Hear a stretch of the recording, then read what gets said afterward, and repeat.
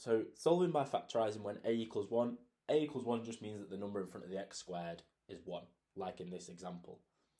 I know that there's going to be two pairs of brackets with an x at the front of both. The reason that there's an x in front of both is because those will multiply together to give us the x squared at the start. And those are going to be equal to 0. Okay, then I need to think about the number on the end of the left-hand side of the equation. What I mean by that is the plus 2, this bit. This is going to be made through multiplication. Two numbers times together to make this. So I'm going to think about what numbers times together to make 2. Well, of course, 1 and 2. Or we could have minus 1 and minus 2. Remember, when two negatives are times together, that will give you a positive. So in this case, which pair are we going to take? Well, we also need them to add together to make minus 3. So thinking about this pair, 1 plus 2, that's positive 3. We want minus 3, so it's not that pairing, so that must mean it's this one. And then you can just double check by doing minus 1 plus minus 2, which of course does give you minus 3. So this is our factorisation here. We factorised it, but notice the question is to solve the quadratic equation by factorisation, not just factorise it.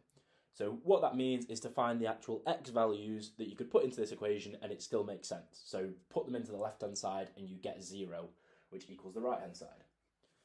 To do that, you need to set each of these brackets equal to 0, like this. So we'll have x minus 1 is equal to 0, and x minus 2 is equal to 0.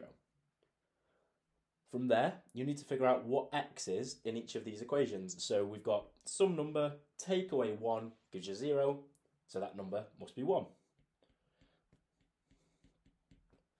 Similarly for the next one, you've got some number, take away 2 gives you 0, so that number must be 2. So these are the two solutions. So we can write x equals 1 or 2. And if you want to double check this after you've got your answer, you could just sub this in to here. So for example, you could do 1 squared, take away 3 lots of 1, plus 2, and then work this out. Well, 1 squared is 1. Take away 3 lots of 1, which is just 3, plus 2. Then 1 take away 3 is minus 2, plus 2 gives you 0, which is exactly what we wanted. So we know that solution is correct. You could, of course, do the same for the other one as well. If you found this video useful, why not try the topic exam on our learning platform?